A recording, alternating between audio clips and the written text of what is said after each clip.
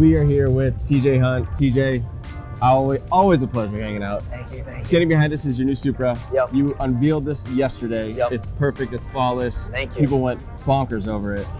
I know it's a tough question, but what's one of your favorite things about this car? You know, the favorite thing about this car so far is the fact that we got to reveal Street Hunter to the world for the first time. I'm humbled and honored to be able to work with the team that was able to get this done in time. Yeah. By the time this thing got printed from the 3D printer, we had the kit painted on, mounted in 10 days. So the fact that we were able to have this be our first release, our first showing to the world, our favorite thing is that it's epic. It's everything I want it to be, and I think it represents what we have coming forward in the future. That's awesome. And I know you've been coming to SEMA for a few years. So being here, having cars here, what does SEMA mean to you? SEMA to me, it's kind of like the World Series. Yeah. It's where every brand in the industry is here to flex. Yeah. They're here to show their best thing of the year that SEMA represents, or they're here to say, hey, here's a teaser of what we're coming next year. And everyone's right next to each other, so every company is either here to put up or shut up. And there's no fooling people here. So it's very visceral, it's very in your face, and I just love it. It's like the World Series here. That's awesome. So TJ actually has 3 cars here, one being the BRZ, which we've been working with you all year, and you've seen that. That's out at our truck, but you also brought your Ferrari, which is another unveiling. Yes. So let's go take a look at that real quick. All right, let's go. So 3 cars at SEMA. Yep. BRZ, which you've seen. Yep. And 2 unveilings, the Supra and the Ferrari. Yes. Now that you were hiding a lot about this when you were building it, the kit, the color, especially the color. Can you talk to us a little bit about that? Yeah, so the color was one of the hardest choices about this car. I really wanted to find a color that was unique. You know, every Ferrari these days is white, red, or black. Right. So I wanted to get a color that you just don't really see, and I feel like this shade of green is slept on a lot. Right. So the inspiration was British Racing Green, but this is our own color. We used a couple different aspects to create this exact color, and it's rad. It's like just dark enough in the shade, but when you hit it in that sunlight, actually brightens up and more like a turquoisey color. And the response on the internet has been like through the roof. So I feel like we had a home run, and I feel good about it. And yeah, I'm excited to have a unique color out there that I think is gonna get a lot of popularity in the next couple of years. Well, man, obviously as Meguiar's, it's beautiful. We love it. Thank you. Great job on it. Thank you. And thanks for taking the time. Absolutely. So here we are at our truck. We've got 1, 2, 3, 4, 5 different cars in our truck. I'm here with Jack from Jack Automotive. Jack, thanks so much for being here. Yeah, this is his beautiful Audi R8. Now, the first thing when I notice it is the livery. Yeah. Is there some, it feels like there's a story behind it. What's going on? Yeah, so you guys know me as the Forza guy, and what's cool is that I went into the game myself, and I basically designed it all in the livery editor and all that, and I basically found some wrap and I cut it out and I applied it all myself, and I basically turned that render that I had in Forza into reality, all spread out on the car. So this car's been seen on screens, now it's real. Exactly. It's here. And another thing that you notice in reality is just the beautiful red paint. It's hard to capture that on camera, and that's something that's unique about most R8s are silver and white and stuff, and I really wanted that true exotic kind of really bright red flashy car that just makes me so happy to see it every time. Well, being in person, you did an incredible job. Thank you. So Thank you you nailed so it. much. And this is your 2nd year of SEMA, right? Yes, indeed. Okay, and the first year with the car here? Yep. Which we want to thank you so much for being a part of the Meguiar family. It's an honor to be here with this. But so what does SEMA mean to you? Especially you're a young gun, right? You're a new kid on the scene. What does SEMA mean to you? I mean, SEMA compared to all the other shows is a place where you can basically take your personality and put it out on a car and share it with others. Most shows, they'll be like auto shows, they'll have stock cars, or they won't have anything that has very much interesting value to it. But with SEMA, it's either a team or a person. They all have completely different modifications, and it's all just kind of art pieces that are all spread out, all differently designed, and you can basically tell what kind of personality that person has based on the car. And I think that's really cool to have a show that displays all of that. Perfectly said, man. Yeah, well, again, we as Meguiar appreciate you having this beautiful R8, and thank you for your time. Yeah, thank you.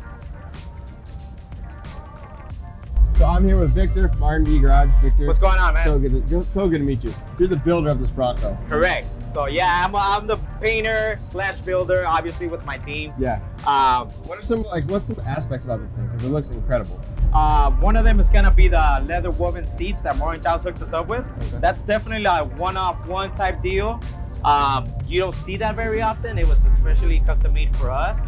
So it's definitely one of the things that I like to highlight on this build. You know, you don't see that a lot. It is very, very cool looking for sure. Awesome. And another one for sure I'm gonna have to go with is the 5.0 Coyote motor under the hood. Yeah. That's so cool. I mean, when you drive this thing hauls, man. It takes off. So I drove her up here, and you know what? It was a great experience driving her. So yeah, it's definitely another one of the things that I wanted to highlight on this build. That's cool. And so for you as a builder, as a painter, you kind of do it all. I'm curious, what does SEMA mean to you? Maybe as a builder or just personally? So yeah, no, SEMA, definitely I go back with SEMA. You know, I started attending SEMA in 2004. Okay. And so this is definitely something that's just it became a tradition for me now that I have to attend it every year. And what better way than attend it with cool builds that you took part of with your team. You know, making sure we're out here representing what we do, what is our passion. You know, it's everyone at the shop definitely is very passionate about what we do, and I hope it just reflects on our work. It definitely does, and so, I really appreciate you taking the time. Yeah, no problem, so good man. To meet you, man. Likewise. You guys enjoy the show. This is Lance Uchida. Lance, thank you so much for having your car in the booth. This thing's insane. Right out the gate, the front end. It just looks mean. Can you tell me a little bit about it? It's a little bit different. So I added a splitter on the front end to create some downforce. I do plan on tracking this vehicle after SEMA, of course, so I don't ruin too much of the paint on the vehicle. So because the paint is beautiful. Thank you. Obviously that deep black we love, the wires. Absolutely. So Lance, you've been coming to SEMA for years. You've had cars here. Obviously you have a car with us. What does SEMA mean to you? SEMA is something that I look forward to at the end of the year. The best part about it is I get to meet new vendors, I get to see new products for the year, and I get to see how people reflect their passion through their vehicles. That's awesome. Yeah. Again, I appreciate you having the car in the booth. I think it's beautiful. Thank you. I'm with world famous automotive designer, John Sabal. John, thanks so much for taking the time. Not only is he one of the greatest, he might be the nicest guy here at SEMA. So I'm going to put that out there, not to put you on the spot. Not true, but okay, thank you, I'll take it. So you don't have a personal car here, but you have how many cars in the show that you've designed for? So this year we got to design, I think around 16 cars this year. Jeez. They're kind of like all over the place. But so you've had a pretty busy year. Busy year. You know, it's good because you got bills to pay, so thank you, Meguiar's.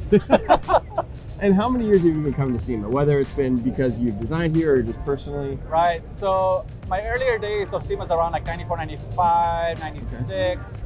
I don't really get to go consistently every year, but since 2012, I think it's been pretty consistent up to now. Okay. So it's 23, 24 years since the very beginning. So it's a good amount of time to see this show evolve and grow. Yes. So what I want to ask you is, what does SEMA mean to you?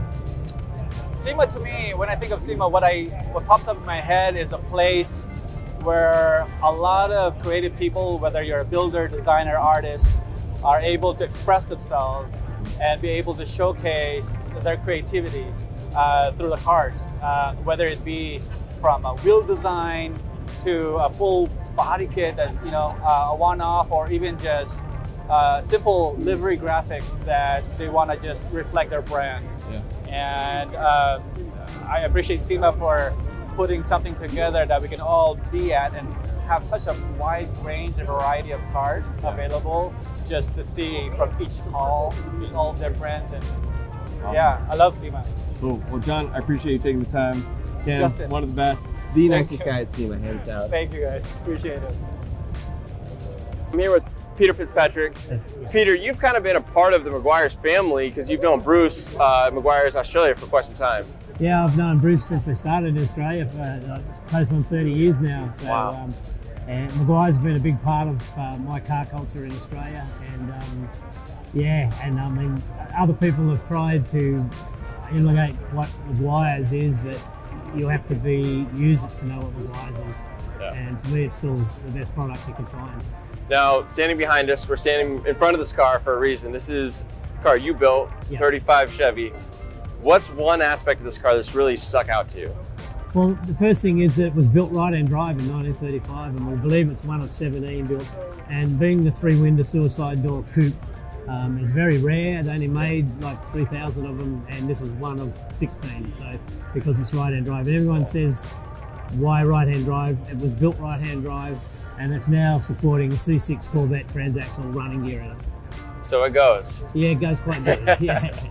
And you've been coming to SEMA for a couple years. So I just kind of want to know, what does SEMA mean to you? Well, SEMA is probably the pinnacle of the aftermarket industry anywhere in the world, and to come to SEMA is an honour. And we've been in the Battle of the Builders, which was great, and even been recognised by the Chevrolet. The design team came over and had a look at the car, which was amazing. So I had the head engineer from design from Chevrolet come and look at the car, and he was amazed with it. That's pretty awesome. Yeah. Well, Peter, I appreciate you taking the time. Thanks so much. Thanks very much. So we've been filming cars, showing cars, and now we're here with Crispy, who does that for a living and kills it. Thank you. Crispy, I appreciate it. thank you so much for taking the time. Thank you for having me. Of course. Thank you. Not only do you film cars, but this is your car. This is a beautiful machine. It is. So tell us a little bit about it. So it's a 2005 Subaru Legacy GT Wagon Limited that I used to film out of the back of, that now is a full-blown race car, show car, inside and out. Favorite aspects? Favorite aspect of the car, there's not one in particular one, but if I were to sum up my favorite part about the car is that so many cool companies came together to make it happen. From Area 1320 building the motor, to DID building the entire interior out of Alcantara, to Serious Innovations doing the trunk setup for us, Circuiting with the headlights. So many people came together to make this one thing happen for me, to have it here at SEMA, and that's my favorite thing overall. So many people helping myself to have this, which is crazy. It's crazy. Have you ever had a car at SEMA before? Never had a car at SEMA. I've been to SEMA a few years, okay. But I've never had my own car here, and to have my own car here is, again, just mind-blowing, and it's a whole new experience. It's opened up my eyes to what SEMA is really here for. And and that leads me to the next question. We've been asking people, what does SEMA mean to you?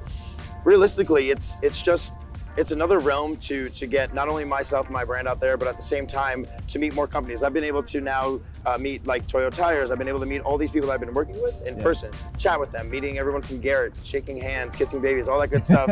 Just seeing them in person, and then they get to come and see the car now, because normally cars in New York, those sponsors are all over. At SEMA, they're all here together. Right. So they all get to see the car and appreciate what I get to appreciate every day now.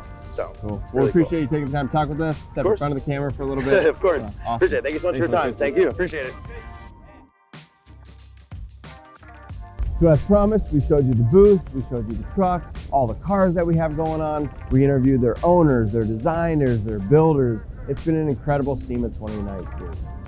We have one last question. What does SEMA mean to you?